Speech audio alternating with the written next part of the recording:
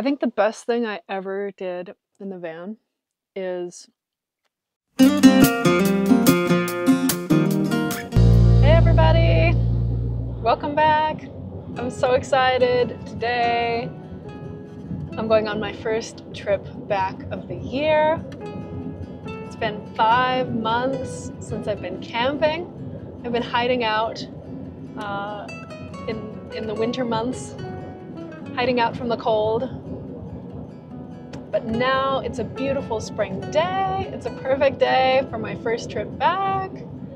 And I'm headed out to the Valley of Fire State Park, right outside of Las Vegas. I'm gonna do some hiking, gonna do some camping.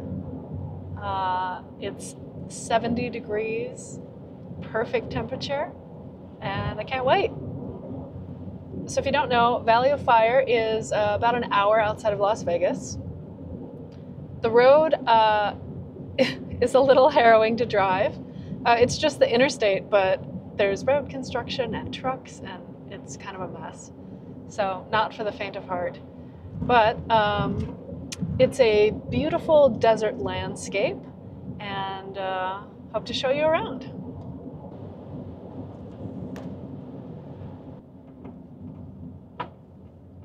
Little gas station, which is almost $1 cheaper than what I paid in town.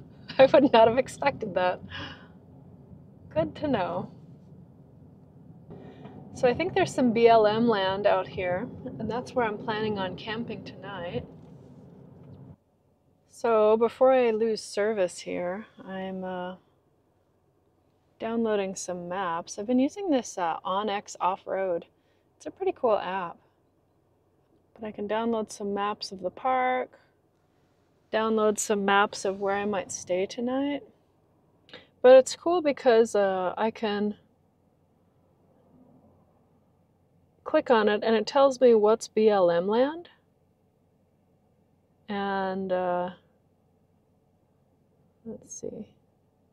And it shows me where the state park is. So that's always nice when you're trying to camp on BLM land. This is a subscription, and I also have OnX Hunt, which is kind of a cool app too. I don't hunt, but it lets you save locations and stuff like that. Look at this view over here. Isn't that cool? It's starting to get prettier.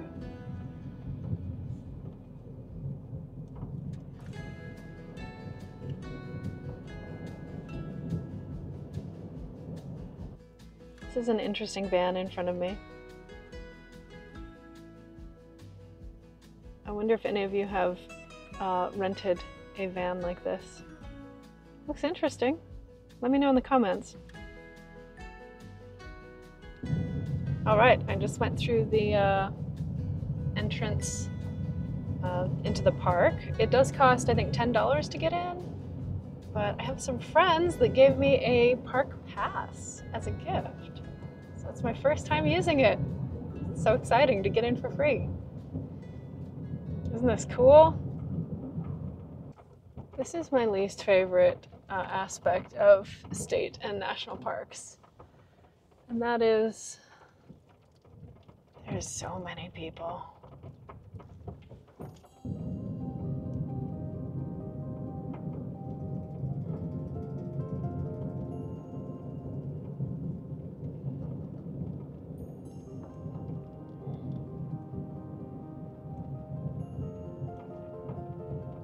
See the visitor center up here.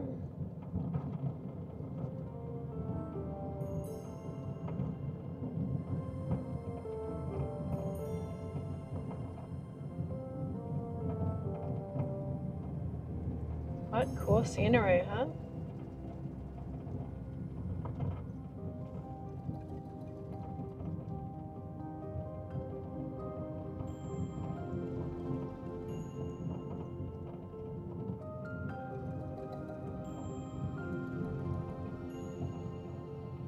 Wow, look how huge this rock is.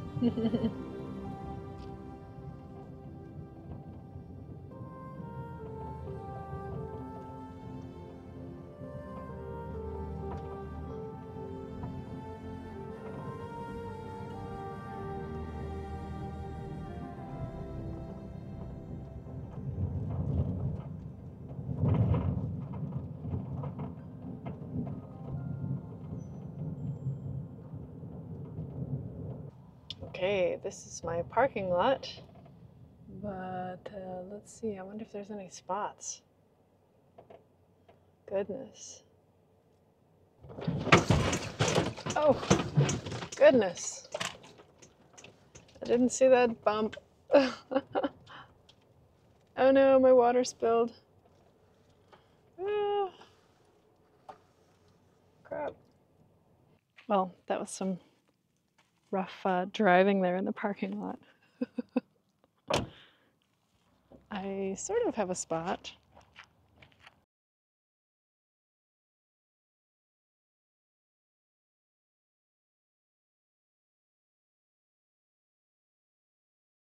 Okay, I'm off. I feel a little silly that I have my huge backpack on here, but I'm kind of training for a hike, so I want to wear it as much as I can. My car says it's 73 degrees, and it feels pretty warm. So this is not a place to come after April at all. It'd be way too hot.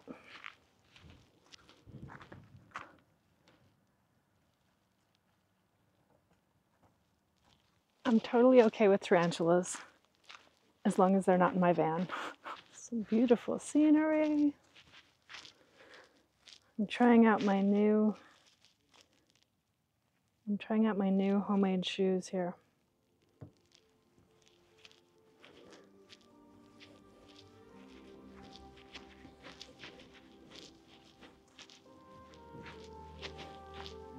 They're working pretty well in the sand, actually.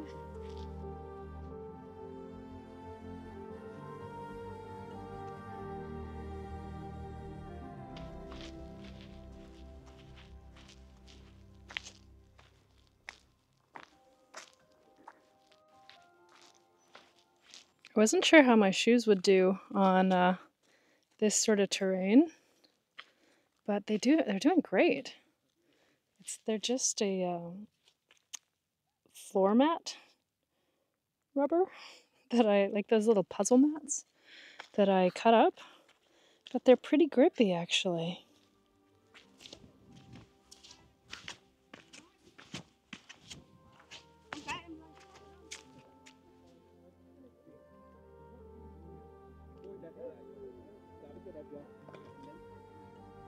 This is the true test of my shoes here. Either they're gonna stick or I'm gonna bite the dust and fall down this hill. So far, so good.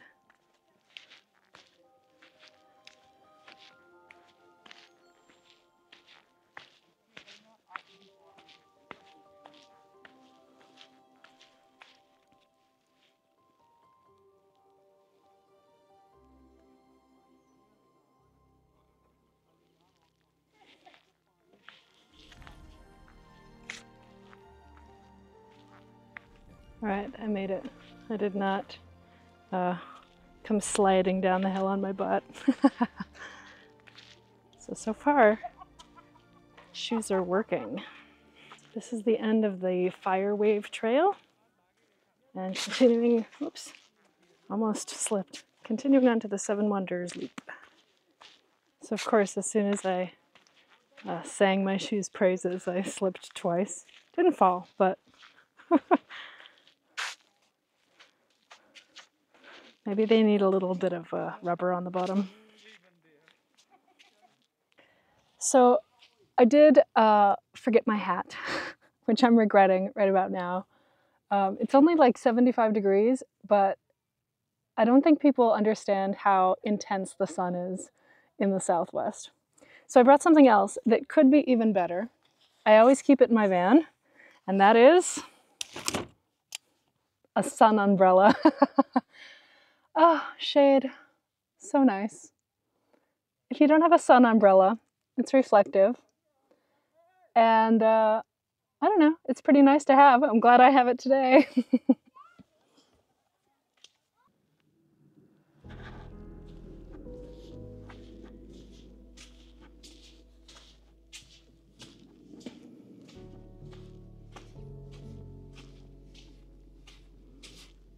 Oh, it's so nice to be hiking in shade all the time. Can you see how like those ridges are raised on this rock? How cool. It looks like they're like cement glued together or something. Wow, I bet kids would have just the best time of their lives here, climbing on all these rocks.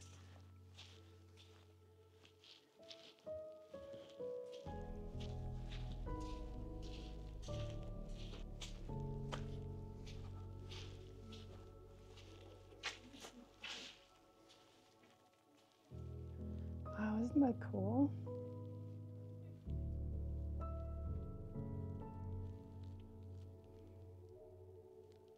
Uh-oh, I don't think my umbrella's gonna fit through here.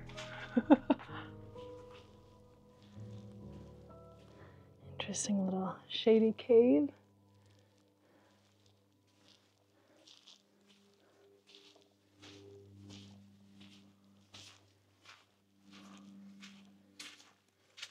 Oh, my umbrella's definitely not gonna fit through there.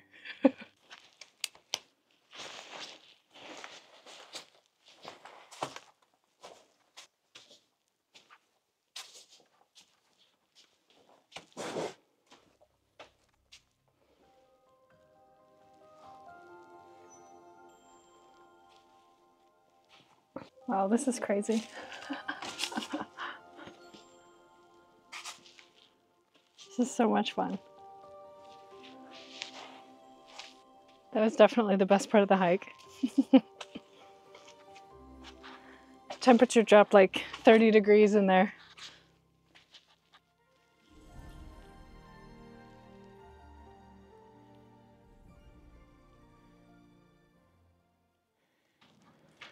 All right, well, that was successful. It would not have been had I brought my hat and not my umbrella. So that was a fortuitous happening. So yeah, that was cool. I think that was like 1.8 miles maybe. My shoes did great. My ankle did great. Now time to cool off and maybe do one more. 20 minutes later. This is White Dome Loop. Hiking is not recommended.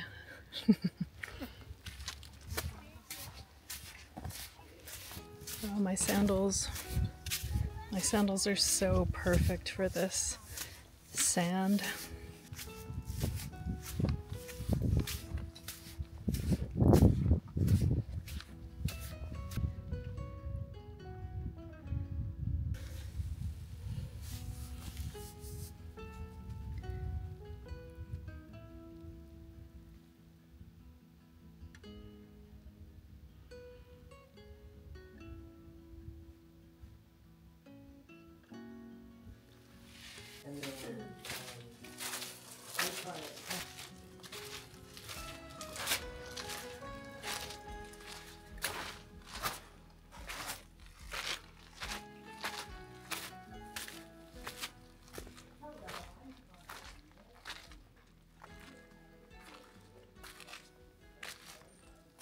Well, that was a great day of hiking. I got in late, so I only spent a couple hours hiking, but I'm really happy that my ankle is holding up. I've got about a 10-pound pack on, and my sandals did pretty good. So all that is really great. I hiked maybe about 3.5 miles maybe. I'm gonna try to do maybe 4 more tomorrow. My goal is to be able to do 10 miles, at least 10 miles, several days in a row. So I am on my way. Now it's time to drive out of the park and find some place to camp in BLM land. So we'll see if I can find a parking spot before it gets dark. So I just turned down this road, which is kind of the closest BLM road. It's very rocky, but I think there might be a little spot up here. Oh, this is pretty close to the road, but I think it'll do for tonight. I don't really have to go super far down this road. It's for one night. Little campfire ring there. And I think I'm level. So I think this will do for tonight. A wonderful 5-star free hotel. Well, the sun just went down over this hill here, and the temperature dropped like, 20 degrees. So I'm gonna make some dinner. I was thinking I didn't want anything hot because I'd been in the sun all day, but once the temperature went down, some warm food sounds pretty good actually.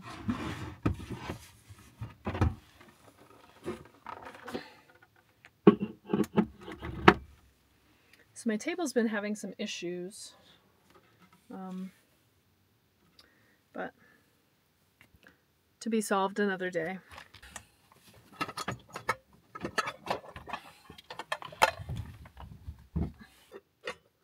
So I've been doing an experiment of simplifying my meals, and I've been having some sort of bean and some sort of grain just about every single night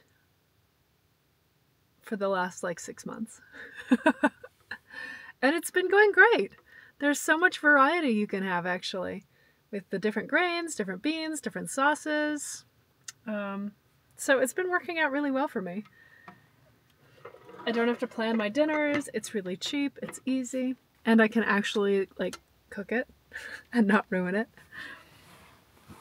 So that's what we're going to have tonight.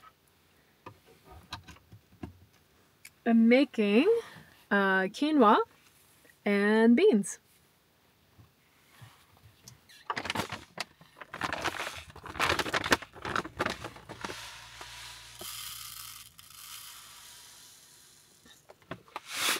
So I normally do about half a cup.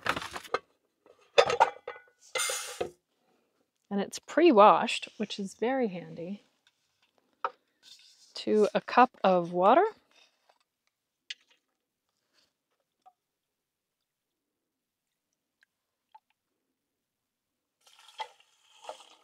With some salt, of course, and some pepper. And some Italian seasoning.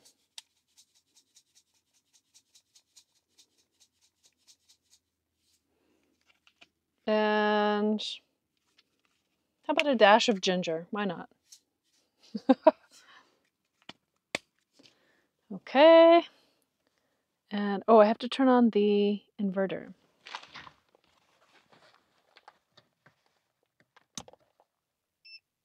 And let me just stir this up a bit.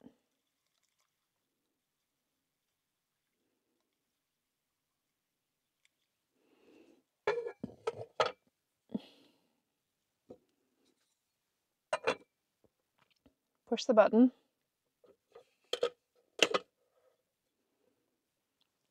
And that's it. That's all I have to do. It's great.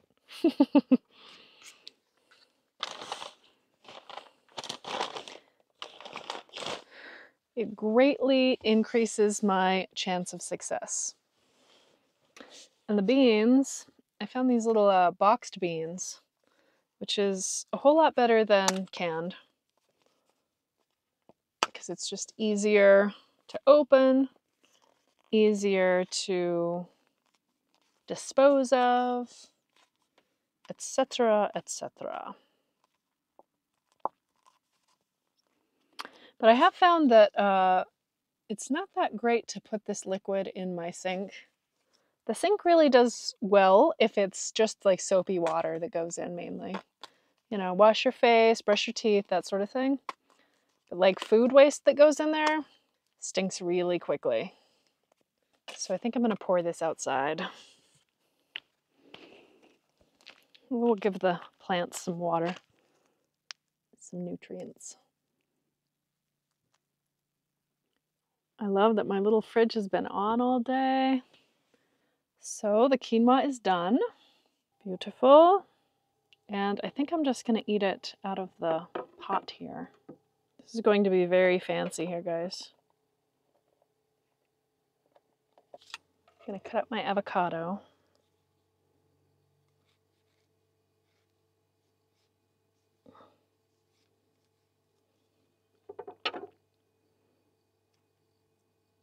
All right.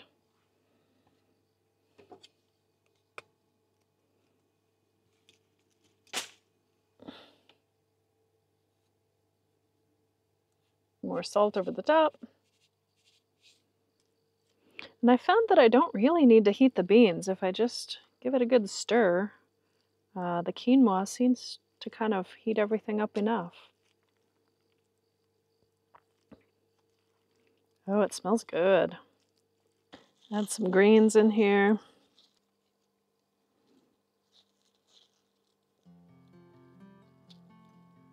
All right, not bad for a post-hike meal. All right, a great dinner for post-hike.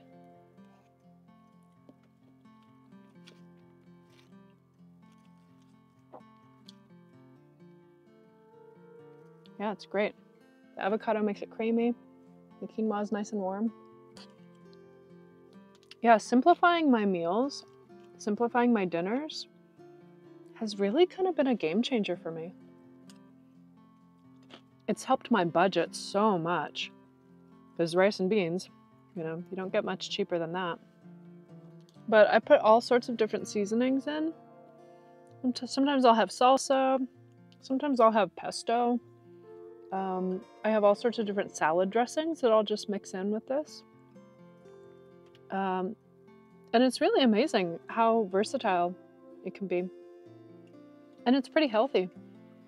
Like a can of beans has about 30 grams of protein. So, you know, if you can stomach that much beans, which it takes a little getting used to, but I don't know. It's been great for me. I think the best thing I ever did in the van is my power system. That has made such a difference.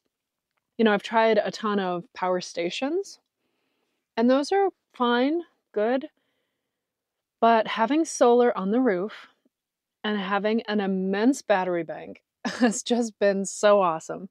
I can run my fridge. I ran my fridge all day today, and it didn't even touch the battery. So the solar was completely enough to run the fridge. And now that the sun is down, my fridge is running off the battery, my rice cooker ran off the battery, and I still have 98% left. If you're struggling with power, find somebody or learn how to install a system yourself, because it just makes such a huge difference in just how much you're thinking about. You know, you just don't even have to worry about it. As soon as the sun comes up, my batteries are charging, which is great for me because I don't get up early. So by the time I get up, my batteries are fully charged. I haven't really told you what I'm training for. I've spent some time on the Pacific Crest Trail, which is a trail that goes from Mexico to Canada. 2,600 miles, I think. I've hiked 500 miles on it one summer, 300 miles on it another summer. And I would love to hike more on it and to like finish it. So I'm kind of thinking about trying to finish it over like the next, I don't know, 10 years or something, just section by section.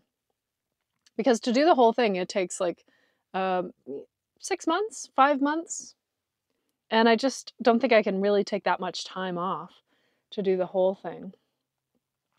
So I'm thinking about just doing little section by section until it's finished. But to do that, I've got to do some work on my ankle. If you missed some of my videos from last year, I found out I have extra bones in my feet, which have caused me foot pain my entire life. Who knew? So it's really, really hard for me to find shoes that fit. I wear a size 12, narrow, which is like impossible in women's shoes. So I started making my own shoes. I started making moccasins, and that has worked out pretty well, but they're not waterproof. So that's been tough. So I've kind of gone on this whole barefoot minimalist shoe kick because my ankle doesn't hurt when I wear shoes that are completely flat and like have no arch support. If it's as close to being barefoot as possible, my ankle doesn't hurt. Otherwise, there's like a tendon that pops over the bone and I can't put any weight on my foot. So not ideal. But it's been getting better. And I've been training at the park all winter long. I've been walking around this track and trying to carry a little bit more weight, walk a little farther. And I've really been improving. So I'm trying to get my stamina up so that I can walk 10 miles at least, hopefully 15, for a couple days in a row. Then I'll know I can do a couple days on the Pacific Crest Trail. So that's what I'm working towards. All right, guys. Well, I'm going to finish my dinner and hit the hay and go back to the park tomorrow and do another hike. And I will see you on the next one. Bye, guys.